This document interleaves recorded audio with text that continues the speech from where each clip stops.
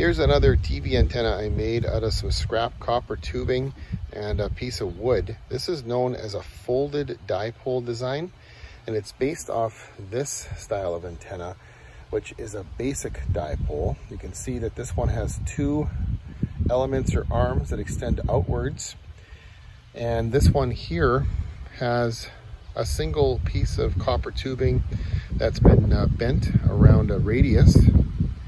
And then right here, it's split, and that is where you connect your transformer.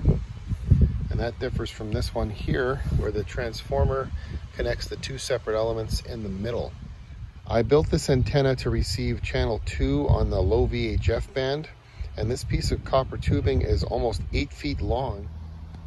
This basic dipole is built to receive channel 7, which broadcasts at 177 megahertz and makes the elements a total of about 32 inches long.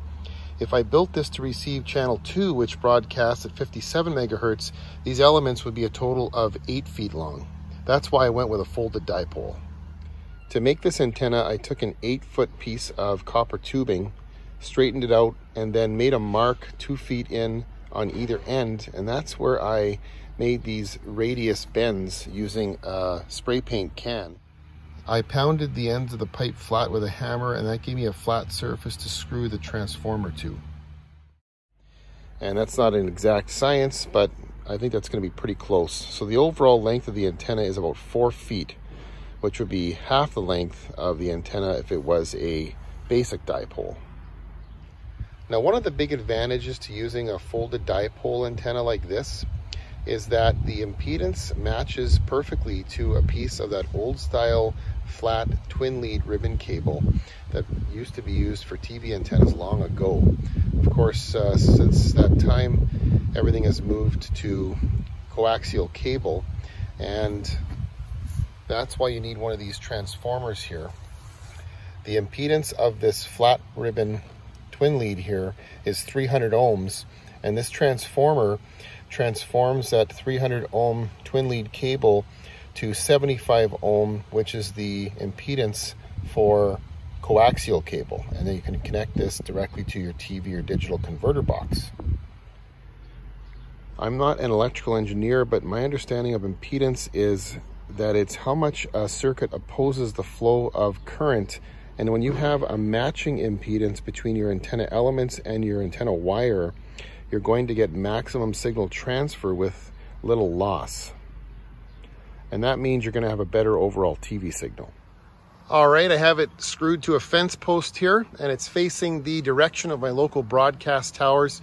Let me just say that making a folded dipole antenna is actually supposed to be a precision operation. You're supposed to pay close attention to the spacing of the elements as well as your radius bends. I didn't really do that. I just kind of spitballed this. So hopefully this is going to work out. Let's go see what kind of signal strength we're getting with it. This is VHF channel 2, and we're getting a really good signal strength here in the mid 70s. Usually to get this kind of signal strength on this channel, I need to use a larger Yagi style antenna with long 8-foot elements. But we seem to be getting some really good gain with this folded dipole. Also, the signal strength is pretty stable. It's only bouncing around by 2 or 3%. So it looks like that antenna is really holding the signal nicely. And this is VHF channel 4, CHFD. So again, we're getting signal strength in the low 70s. This channel is a bit more finicky. So this is actually a really good signal strength to get this channel at. It doesn't usually get much higher than this, even with a larger antenna.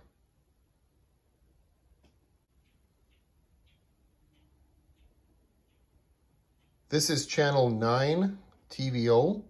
This channel is a little stronger, and you could see that the signal strength is good here. We're even touching 80%.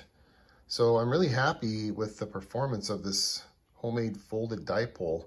It's doing better than I thought it would.